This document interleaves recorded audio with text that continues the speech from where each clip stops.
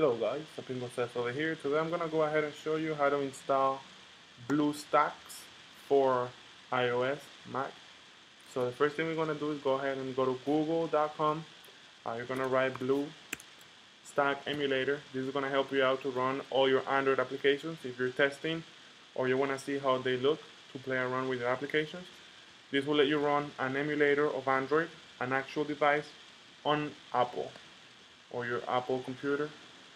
So Bluestack Emulator, I'll post the link on the description so you can actually go ahead straight to the link so you don't have to Google it, but it'll be here, the first one, Bluestacks. After we're here, you're actually gonna go ahead and you have two options on the main screen. You have for Windows, XP Vista, but we don't need that. We're gonna go ahead and download for Mac OS X. It's gonna take a couple minutes. See? And this is going to be helpful if you're developing an application. I'll show you, I'm developing one right now, and I'll actually go ahead and show you how to install it as well. So because you need to input some commands on the terminal. So I'll teach you those commands so you can actually go ahead and know how to install it. So we have 2 more seconds, and once it's downloaded, you're going to go ahead, double click it, and it's going to start running the application to be able to install it. As you can see, it's a .dmg. Right away, you know it's for Apple devices. So it's going to verify. It takes a little bit of time to actually go ahead and process, but it's actually installing on a whole application. Okay guys, so once everything is verified, you're going to go ahead and see this window over here. You're going to go ahead and drag the Bluestacks application into the applications folder. And there you go, it is installed in your applications folder and in your computer. It's going to take less than a minute to drag all the information necessary to be able to run the app.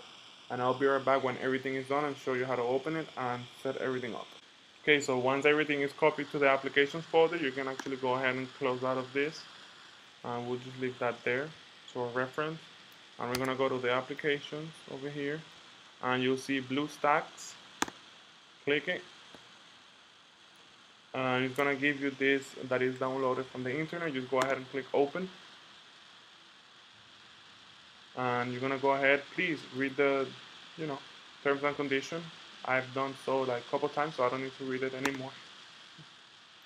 And it's gonna start preparing the application player, and it's a very nice emulator. Like I said, you'll be able to run your own application and see how it's gonna behave on an actual Android device.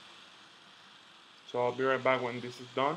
So there you go guys, it's gonna actually go ahead and tell you that it's the Bluestacks is downloading. Just let it run and I'll be right back. There we go guys, once it is loading, you're gonna see this as your main screen. And this will be the basic application where you can download and test any application. It's very simple to use. The interface, you have the time, settings, if you want to go widescreen, and you have the menu and the back. So if you want to go ahead and exit out of full screen, just click the same button, and you have all the applications. You have My Apps.